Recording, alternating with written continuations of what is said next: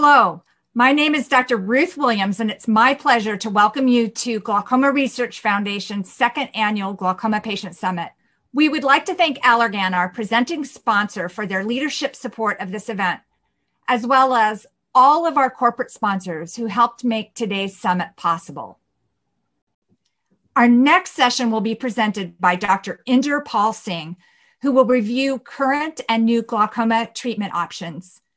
Dr. Singh is the president of the Eye Centers of Racine and Kenosha in Wisconsin.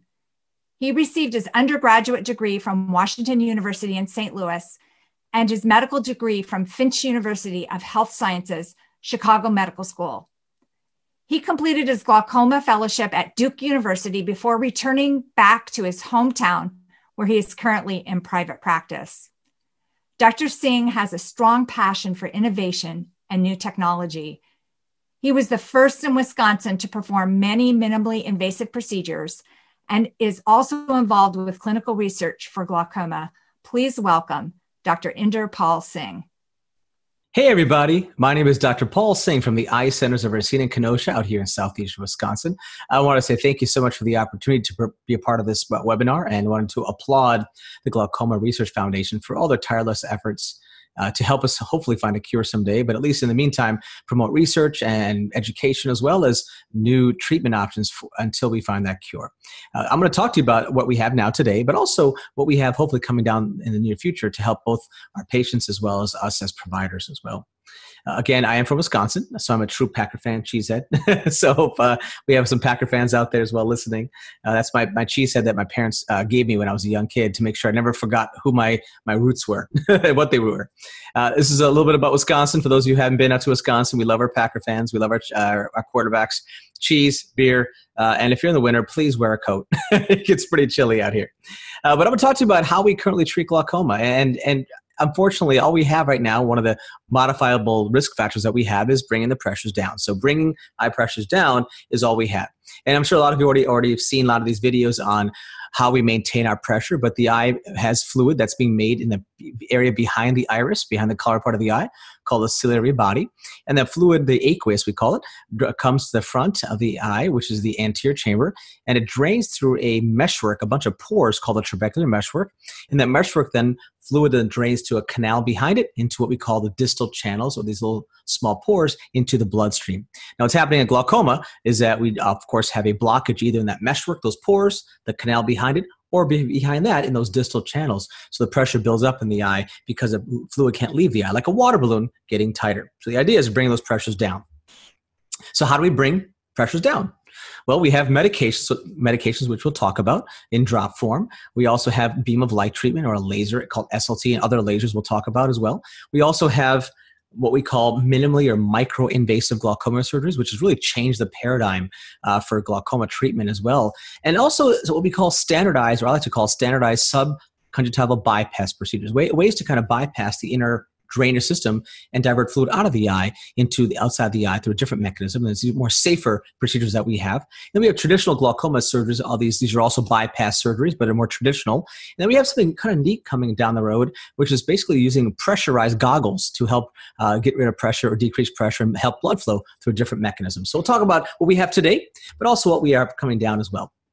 A little review of glaucoma medications. We have a lot. And the reason why is because there's no perfect drop, and some people prefer or respond better to some classes of medications than others. So we'll go through some of these different classes and really a brief overview of what they do and also some of the risks and benefits of each one of them. So looking at the eye, as we talked about, the eye is a water balloon. The eye makes fluid, which is right down here in this part of the eye, goes in the front of the eye into what we call the trabecular meshwork, into the canal, into the bloodstream. So we have a bunch of these classes of medication called aqueous humor inflow, or aqueous production, decreased aqueous production rather. And these aqueous suppressants, we call them, help decrease how much fluid the eye makes. By decreasing how much fluid the eye makes, pressure can go down. So we have beta blockers, which we'll talk about, something called alpha agonists, and carbonic anhydrase inhibitors, CAIs. We also have medications that help open the pores out here called the ciliary body, or the secondary outflow mechanism. We have a primary mechanism of outflow, where the fluid leaves the eye. We talked about this meshwork. We have a secondary mechanism here through the ciliary body, which these drugs called prostaglandin analogs can actually open up those pores and help the fluid leave the eye better that way. We've also had for years a medication called pilocarpine, which is a medication that brings the pupil down, kind of stretches open the meshwork, that those cells we talk about, the pores, to help the fluid leave the eye better. And so we'll talk about some of these traditional glaucoma drops we've had.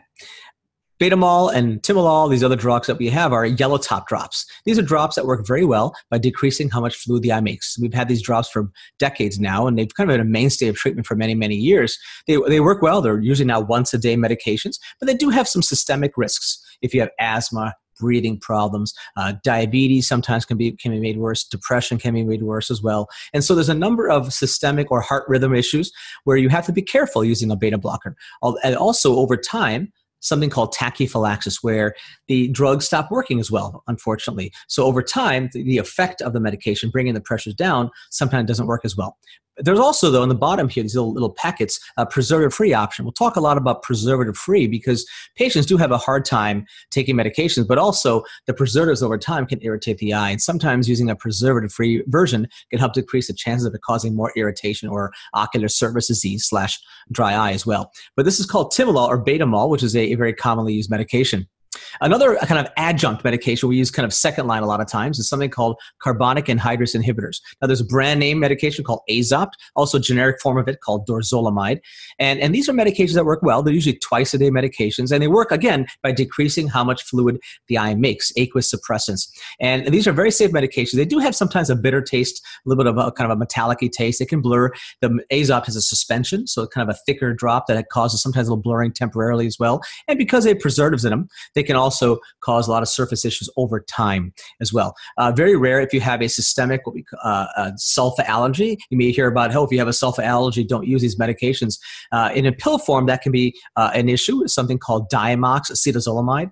But in these topical forms, we have not seen a significant allergic reaction, even if you have a sulfa allergy for systemic or pill medications. Another class of medications is something called brimonidine, which is in a generic form, brimonidine 0.2%, or alpha-GAN P, which is 0.1%. The company Allergan has actually decreased the concentration by changing some of the vehicles and the pH and preservative to allow us to decrease the concentration, but yet have the same efficacy as the 0.2 generic. That's important because these medications, although are potent and do very well, they can actually unfortunately cause a delayed what we call hypersensitivity, allergic reactions, even months or years after tolerating the medication initially. They also can cross the blood-brain barrier, we call it. So in young kids, we tend not to use these medications. And they can also cause dry mouth, sometimes a little bit of some weakening or dizziness as well. So powerful medications do very well. And for most people, they respond great and are safe. But you have to be aware of some of those what we call adverse events that can happen. Probably the most commonly used medication we have now is something that we use all the time. It's kind of our first line, or our foundational therapy is something called a prostaglandin analog, these kind of teal green top ones. And they're important. The initial one that came out many, many years ago was called Xalatan, a brand name, now generic form is latanoprost. Again, a very powerful medication, brings our pressures down about 30% reduction, which is really important. What we want when we treat someone for glaucoma, we want that initial reduction from their baseline pressure. About 30% is what we hopefully get. And we do get that with these medications. So once a day, very well tolerated. Probably the biggest issue we face is just most likely red eyes sometimes, what we call hyperemia. But they're very well tolerated. Once a day, they actually open up the drainage system in the ciliary body, those pores I was telling you about. That's a secondary outflow mechanism. And there's different kinds out there. Lumigan called bimatoprost, there's Travatan, Travoprost, and something called Xioptan, which is a company that has a preservative-free version as well. So very powerful medications work great and usually have become now our first-line agents. Have really changed the landscape of pharmaceuticals because they've allowed us now to really better control pressures and maintain higher satisfied patients.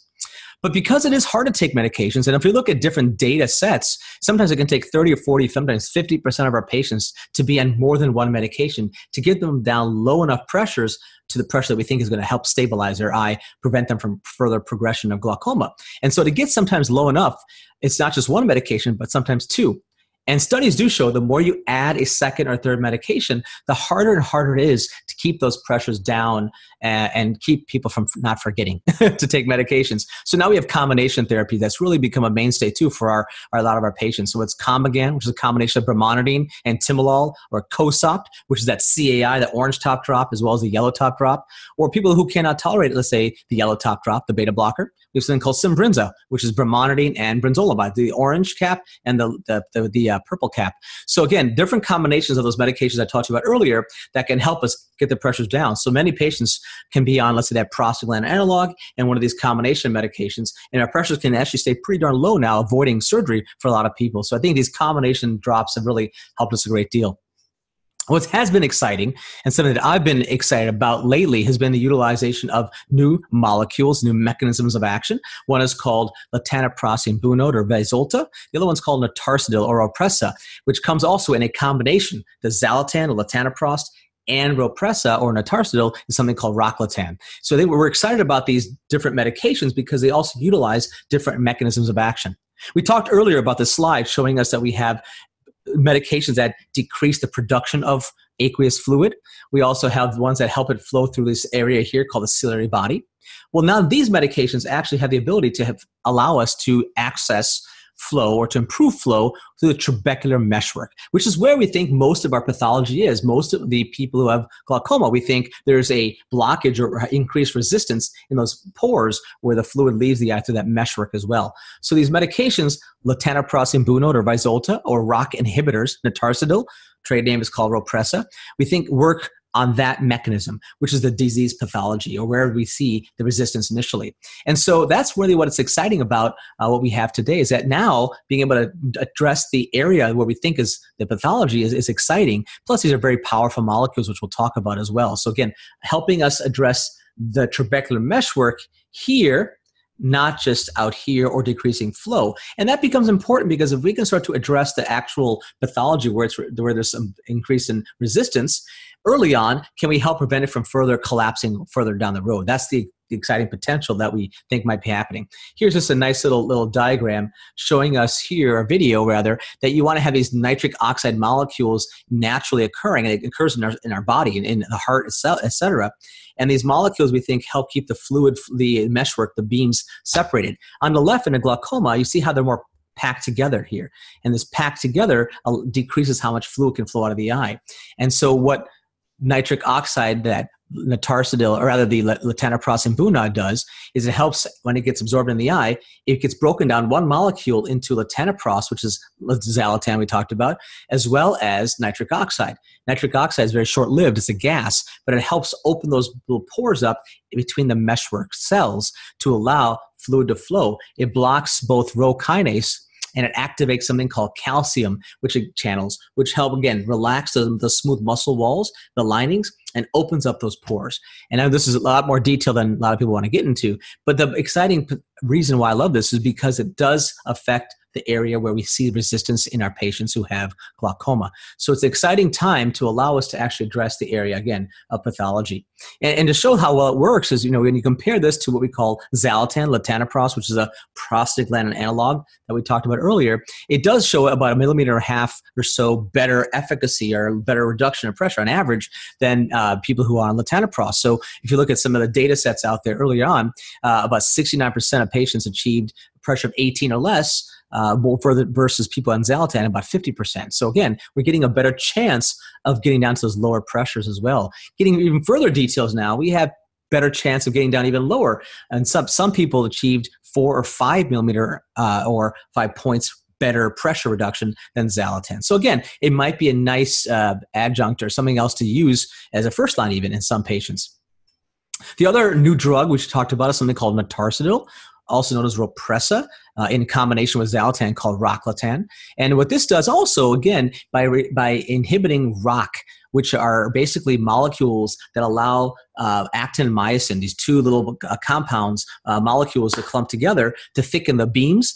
It helps prevent that from happening. And you see on the left here how compact that purple tissue is. This is the trabecular meshwork, those beams. And here, after putting people on ROCK, or this is a histology slide, you see how much more open those pores are. So we're actually, again, opening up the meshwork pores to allow fluid to flow out of the eye better again. And again, which is really kind of neat to show, is that when you use this drug, Notarsidil or Rhopressa, when you add it to other medications, you still get a significant response, about 4 millimeters or 5 millimeters of mercury reduction as well. This is a study called a MO study, a practical real world study that was published that showed us that when you add it to other medications like a prostaglandin or others, you still get a better chance of getting down to lower pressures. Just showing you here in patients who were on other drops already, when you added the Notarsidil or Rhopressa, you had a better chance of getting down to 14, 15, 16 in the blue than you did with the other ones as well.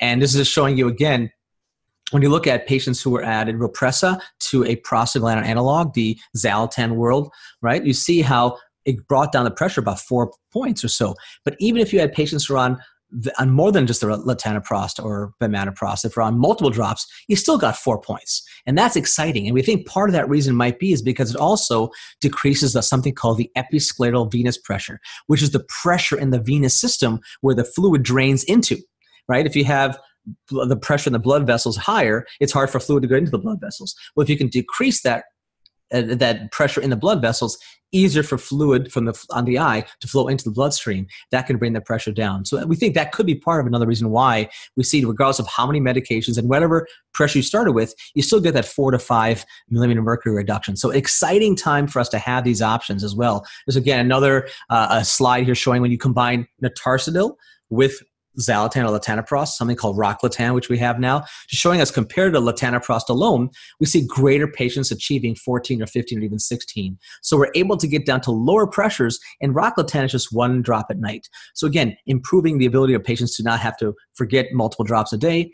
Also being able to being powerful enough to get down to those lower pressures, I think is really helping a lot of our patients. The main issue with all these drops, though, as I mentioned earlier, is sometimes you do have adverse events or side effects of drops. With Notarsidil or Rocklatan, red eye on the left down below here, something we see all the time. Doesn't hurt the eye. We always tell patients, even if your eye's red, don't worry, it's not going to hurt you permanently, but it can happen, especially because with those medications, we think it's helping blood flow. But even drops like prostaglandin analogs, the typical latanoprost and others, they can cause red eyes, but they can also cause issues with the thickening of the lashes here. You can see on the left here, this patient had one eye having latanoprost, other eye didn't. You see a little kind of also how the loss of fat pads around the eyes as well. So we can see that. We also can see allergic reactions. We talked about bromonidine causing allergic reactions. So no doubt drops do have side effects. So as much as we love them, it can be hard to take medications. And this is where I think for me as a provider is probably one of the hardest issues we face in medical management of glaucoma. How do we keep people on drops forever? It's tough, especially if you forget medications, the cost of medications, the side effects of medications. There's a number of reasons why it's difficult for our patients, you people out there who are having a hard time taking them every day. And we understand that. It's tough for us as surgeons, as providers as well. And we also know that drops are difficult sometimes to keep people on them, but also for them to get in the eye. About only 5% of the dose actually of a medication gets into the eye because of it gets washed out of the eye, drains into our tear duct, and some of it also doesn't get through the eye itself. And so it's a lot more difficult to get drops in the eye in general, which is why companies work on different vehicles or solutions. And this is why also I'm a big fan of making sure patients, if they can, understand the difference between a brand name and generic. We do have generic medications out there. I think it's fantastic. But I do think it's important for patients to realize not all the generics have the same inactive ingredients, or outsource rather, there's inactive ingredients from the same source. So there's potential some variability in efficacy depending on which generic manufacturer you have. So that's why patients, it's really important to understand if your pressure may be going up and down, it could be a generic versus a brand name issue as well, because the solution, the pH, the preservative, what we call the buffering point, can actually impact how well that drop gets absorbed in the eyes. So something just to be aware of as well. And these are just some fun little videos I kind of found that show us that it's not easy, and people will find different ways to get those drops in the eye. And so we don't want you to think we don't understand how difficult it is for you all to take medications. But also even adding drops with preservatives. We talked about preservative-free drops. The more drops you add, the more it can cause sometimes dry eye, because it's preservative, something called benzalkonium chloride, a typical preservative in those bottles. And the more drops, the more chemicals we put in the eye. If you look here, 3 bottles or more over time in different studies show us that we have a higher rate of what we call dry eye. Dry eye can cause tearing, burning, fluctuating vision, pain, redness, all those different symptoms may not be the glaucoma itself. It actually more likely is the surface dryness from either having a dry eye already or these glaucoma drops making it worse as well. Just a study showing us that dry eye disease was a predictor of people being non-compliant, not able to take their medications long term. And if you had dry eye, you had less compliance versus if someone had no dry eye as well. So it's important to realize that the more drops we add, which is why those combination of medications or getting preservative-free medications can be a benefit as well. And why am I concerned about fluctuating or patients not compliance if you forget a drop every day here and there?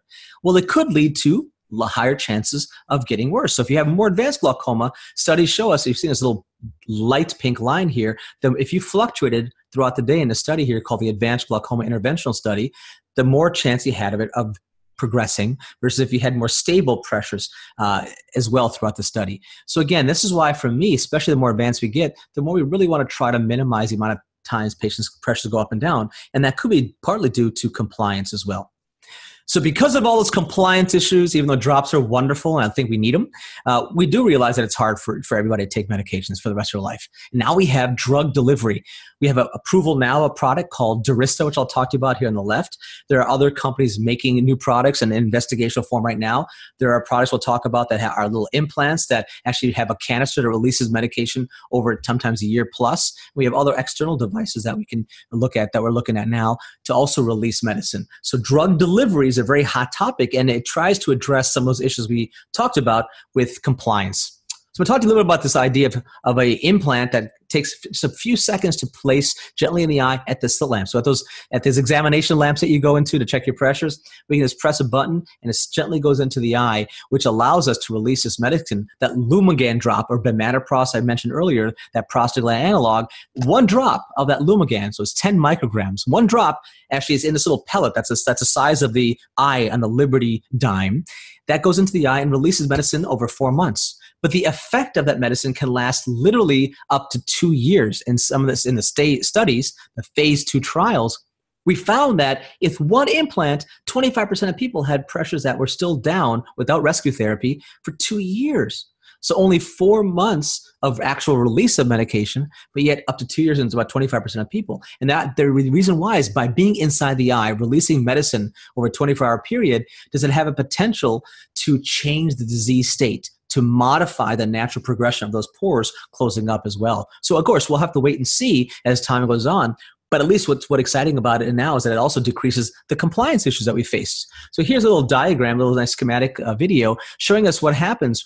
We actually just gently take a microscopic needle there, go into the eye just a few seconds, press a button, come right out. Doesn't hurt, just topical drops to numb it up. Right here at the lamp, that medicine releases, the medicine is being released rather, for 4 months and nothing else to do, which is very nice. So it replaces, hopefully, that prostaglandin analog for whether it's 4 months or even 6 months, a year, or 2 years, like we talked about as well. So exciting technology. I've done a lot of these in my office. Patients are very happy and satisfied. And so those people who have an issue with tolerability, forgetfulness on multiple drops, this is a great option to help, at least for a time being, to allow us. And this is what it looks like to me with a special little lens that we use on the eye, sitting down inside the eye there. Patient was having a hard time taking medications. Now the pressures started in the upper 20s, now in the 16 range, off of medications. Patients very happy with it. So an option I think that we can hopefully utilize more and more.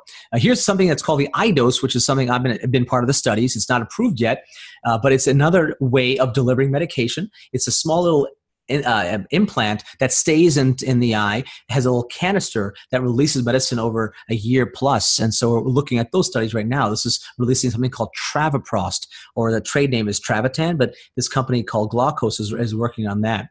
And so I think we're going to see more and more data on these drug delivery platforms. And hopefully in the next year, 2, 3 years, we'll see more and more options for us, for our patients, to hopefully decrease the need to take topical drops because of all those issues we face.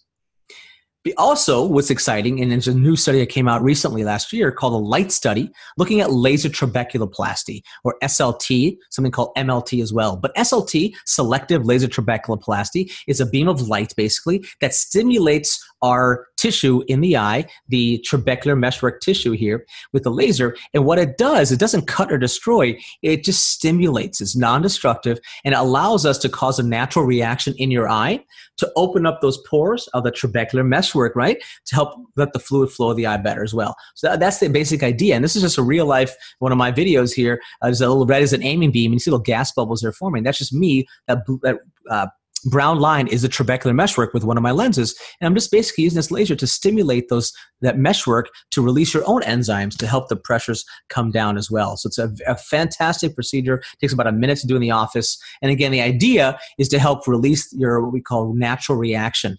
There's something called ALT on the left. You see here ALT versus SLT. ALT was a previous laser that used something called the argon laser, which did cause some scarring.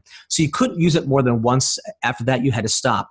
But with SLT, because it doesn't cause any destruction or any kind of cauterization, the good thing is you can repeat it again. So if it works well, let's say in a year or 2 years, it goes back up again, you can repeat this SLT again as well. And there have been a number of studies showing us that it does repeat. And again, we're releasing these enzymes and the cytokines, we call them, to help open up the pores naturally. So it's kind of rejuvenating the natural drainage system as well. Now, it does have some risk as well, although it's very, very low risk. The pressure can transiently go up. So that's why we check your pressure about a half an hour after the procedure is done. It can cause some temporary inflammation. So if someone has inflammation going into it, we want to hold off until someone has no inflammation. Sometimes it doesn't work for everybody. About 80% of the time it works. 20% of the time it may not work as well, but it's, again, very safe and quick. And again, because of the inflammation, irritation, the vision can be blurry, and sometimes it causes a brow ache as well, and a little bit of transient eye discomfort. But again, I've had very few issues with this. A very safe procedure we do, again, all the time as well. And I was mentioning the study called the LIGHT study. This is a study that was done that looked at comparing topical prostaglandins, latanoprost, versus this laser. And what they found over a few years was that actually it's kind of saves the healthcare system cost, but they had both drops and laser did a good job of bringing the pressures down, but you had less issues with fluctuation eye pressures in the laser group, and more importantly, none of the people in the laser group progressed towards needing what we call incisional or traditional glaucoma surgery, which is kind of a surrogate for had less chance of progression. And why could that be? Well, maybe because of compliance. So even though the pressures are the same between drops and SLT, the laser, having not have to worry about taking drops every day might have a theoretical potential of better pressure control and less chance of progression. So this is why I think first line SLT now is an option for a lot of our patients, and we offer it. Doesn't mean everybody takes it, but it's a nice option, and it is covered by insurance as well. So this is kind of my little spiel. That's me. Again, just thinking that for me, it's really an option. I think there's very, very few reasons why this is not an option first line. But again, not everybody wants to do a beam of light, and some people do like to have drops first, but it's definitely an option. I think the earlier we adopt laser trabeculoplasty, when you have healthier tissues, I think the better chance we have of it working in from my experience. But with those beam of light treatments and drug delivery, and I think we're seeing also this new shift to redefining what is controlled glaucoma. Because if someone comes in and says, I can't afford my medications, I can't take them, my eyes are always red, there's no way the patient's going to be compliant the rest of their life. It's hard, and the higher chance of what we call visual field progression or fluctuating pressures as well. And so I think there's a new interventional mindset, this mindset that we have to now intervene a little earlier to help you as a patient to not have to deal with all the risks, the stresses of taking medications. Now on the right, you see these are tubes, and these are surgeries that we do, what we call trabeculectomy, making a flap like a trap door to allow the fluid to leave the eye and flip the flap back. Wonderful surgeries. They do work well, but they have a little more risks with them, and there's surgical options. So we've kind of always used to hold off on surgery until people were more advanced where they had to have surgery. But now with this new type of surgery I want to talk to you about, we allow ourselves to intervene much earlier. And so instead of waiting for those more incisional surgeries, we have something called MIGS, or micro or minimally invasive glaucoma surgery. This is something that's really changed the paradigm in glaucoma for me and many other my colleagues as well, just because now we're able to intervene much earlier in the disease state to get people off of medications and or get the pressures even lower, even if they have to be on medication. So surgeries that are the hallmark, which is safety and less trauma to the target tissues. This is me in the operating room one day where I had a bunch of different glaucoma MIGS procedures at one day. And I said, wow, it's just so nice because each one of these procedures has their pluses and minuses, we can really tailor our treatments to the patient. And I think that's what's exciting about MIGS today as well. And so what I'm excited about is because of the high safety, the relative efficiency and straightforward application of some of these procedures, I think general ophthalmologists, non-glaucoma specialists feel much more comfortable, along with drug delivery, to intervene much earlier as well. I think we're being more aware of people's non-compliance or lack of compliance, and I think we're addressing this much earlier in the disease state. Now, with these different MIGS procedures, as we talked about with drops have different mechanisms of action, how they work, whether they decrease flow or they help it flow out better. Now we're talking about how do we have these devices help us allow the fluid to leave the eye better? Well, they can work through the trabecular meshwork like we talked about, through another mechanism, through this area here called just the uveoscleral pathway, or supraciliary we call it as well. There's also the option of bypassing, like we talked about with those traditional surgeries, but do a minimally invasive or a safer approach of that bypass.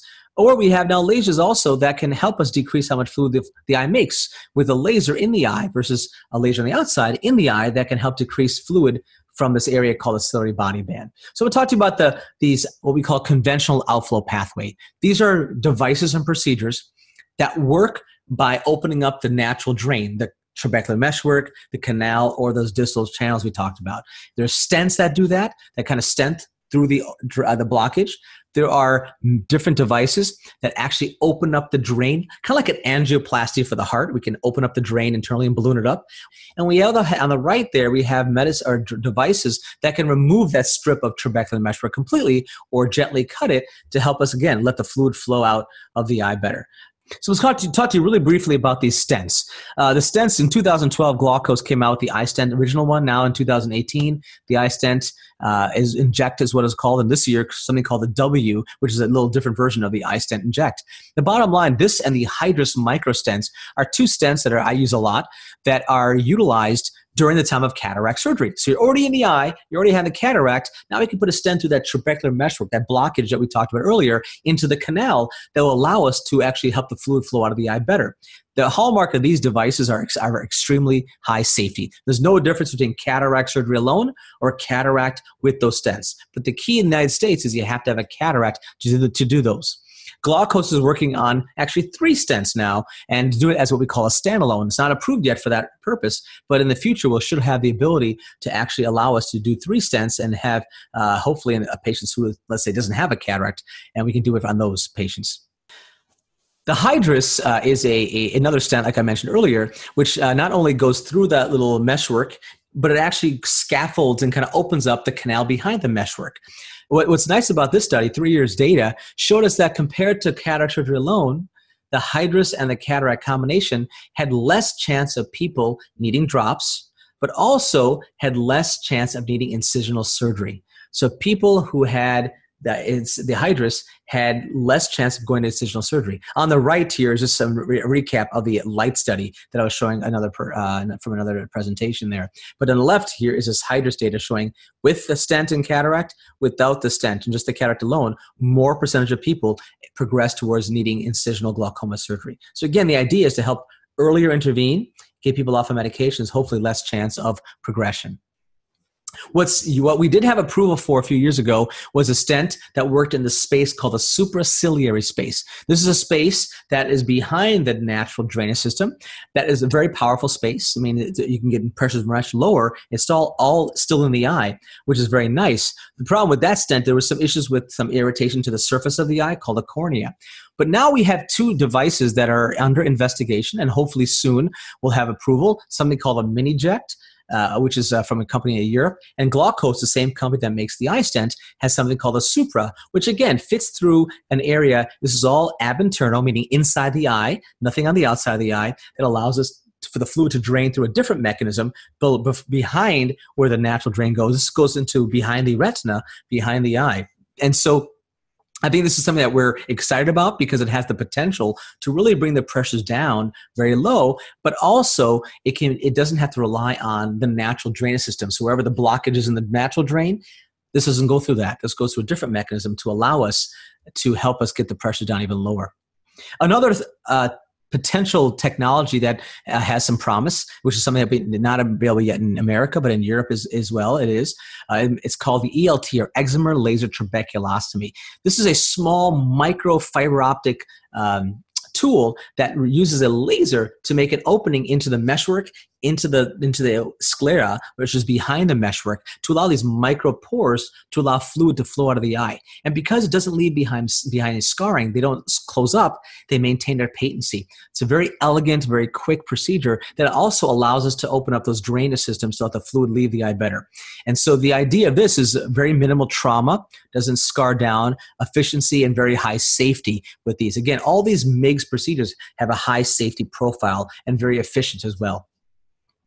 Unfortunately, like we talked about earlier, although we want to use our natural drain or stay inside the eye, sometimes we have to bypass the internal drainage system of the eyes and use what we call an external bypass or a subconjunctival surgery, which is what we call Zen, or now something coming out in the next year, hopefully, something called pressure flow. Now, these procedures, kind of like, again, a heart, you can either do an angioplasty to reopen the drainage, the natural blood vessels, or you can do a bypass. And what we're doing here is saying, let's bypass the internal drainage system completely and put a stent or a tube, rather, that goes from inside the eye to outside the eye, but in a very safe, controlled fashion. And you see a small little line right here. That's a stent that goes from inside the eye to outside of the eye. Same thing here. This is the pressure flow down below. And there's just a nice picture of a Zen, one of my patients here, where you have this nice little line there. You can see how it's flowing from inside the eye and it exits out here underneath the tissue called the conjunctiva. That's a thin cellophane membrane that covers the white part of the eye. We can put the stent that goes underneath that tissue. See here, this is the conjunctiva, this is the white part of your eye, and this is that little stent that goes in between those layers. Again, it's a beautiful surgery, takes a very, very efficient amount of time. A very straightforward, comfortable post-operative course.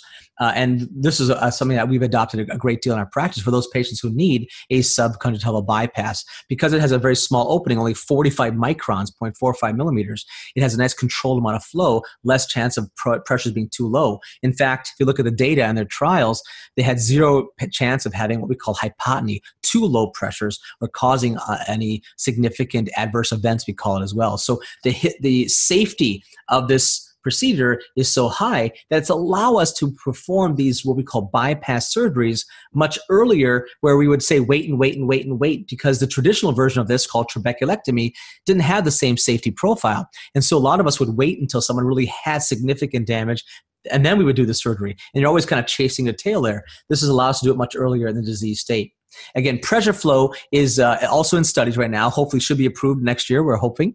And it has a different material called the SIBS material, which is a very biocompatible material. Been used in military in terms of its research. Been really a amazing technology. And because it's so inert, we think it has less chance of scarring. Because with the Zen or any of these surgeries, what we do worry about is the tissue scarring down around those stents, where the fluid flows, but then the tissue of the conjunctiva collapses and scars around it, and it causes the pressure to go up, and we have to loosen up scar tissue. But with the SIBS, the theoretical advantage is that it has less chance of scarring, and it hopefully will keep those pressures maintained. That should be approved hopefully next year. Another exciting stent or shunt is something called a beacon shunt, which is, again, under investigation now, which is going to help drain the fluid into the tear film. So it goes right where the brown part meets the white part of the eye, called this, right, the limbus. You put this in the eye, the front of the eye, it drains right outside the eye into the tear film. But the one-way valve prevents bacteria from going in the eye. So it has the efficiency and quickness of the procedure is very attractive, bringing the pressure down nice and low. But of course, more studies are needed to validate the safety and continued efficacy and prevent it from, hopefully not collapsing or closing up. But again, something that's exciting that'll give us an opportunity to help bring those pressures down for patients who may not have healthy conjunctiva, because it is done at the limbus where you don't need healthy tissues. So how do we decide as surgeons? I mean, this is a lot of information that I've told you guys here. Well, it depends on so many different factors. The surgeon comfort level, how bad is the disease? If you want to do a meshwork where you just want to bypass the drainage system there, okay, if your patient has mild to moderate disease, not very advanced, pressure targets maybe in the middle to upper teens, perfect surgery. If you need pressure down at 10, 11, 12 range and you're on 4 medications, a bypass surgery might be a better option. And also the course, the post-operative course, the more risky it is, the more we're going to wait for people to have more advanced disease. So again, these are all the things that we think about as well as indications. Again, those stents, the Hydrus and iStent, are only approved at the time of cataract surgery, where those other surgeries we talked about where we can open up the drain, etc., those procedures are done as a standalone. You can do it if you have a cataract surgery already, or if you don't have a cataract, it can be done anytime as well. And last, I just want to talk to you about traditional glaucoma surgery. For those of you who, let's say, still need pressure down at 10, 11, or even lower sometimes, and maybe had a previous MIGS procedure, we still have the ability to perform a trabeculectomy, which is a procedure where we make a flap and let the fluid leave the eye and basically close it back up again. And just showing you a video here, just showing you of a trabeculectomy here. And it's just we're making a little opening, a little flap here and tying it down again. The idea is to make a trap door, a little hole in the eye, and put it back again. So this is a version of a subconjunctival bypass surgery, but this is a more traditional version of it. A little more risk, but it does work well. And we can get the pressure down into the single digits with this kind of procedure as well. So I tell people we still need these kind of surgeries, even though they're not as elegant as some of those MIGS procedures, we still need them.